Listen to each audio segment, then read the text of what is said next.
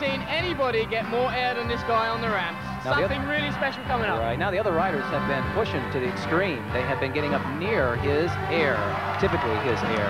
Let's see what he can do now. Okay, started off with a 270 drop-in. I noticed a lot of the ramp riders are actually starting off with that. Is that getting themselves accustomed to the ramps? Well, I think many of them in former or previous competitions started off on the top of the ramp, and I think that's a habit or part of their routine normally. High air. Oh my God.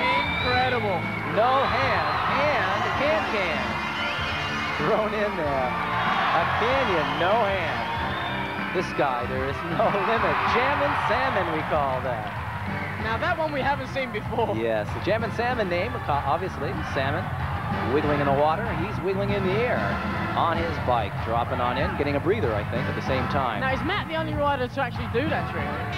No, I've seen some others. Dino DeLuca does it really, really nice. Josh White does it nice as well.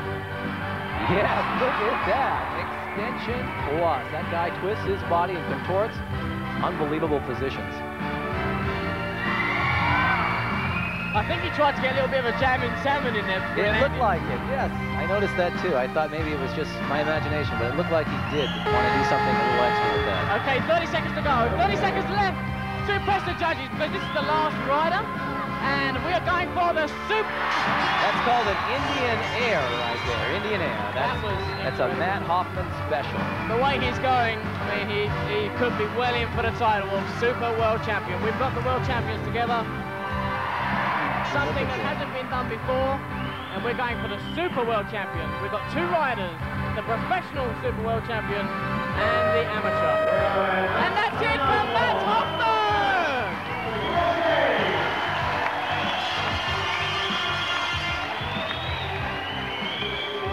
Okay, this is the good part of the competition where we announce the scores. Everybody's very nervous.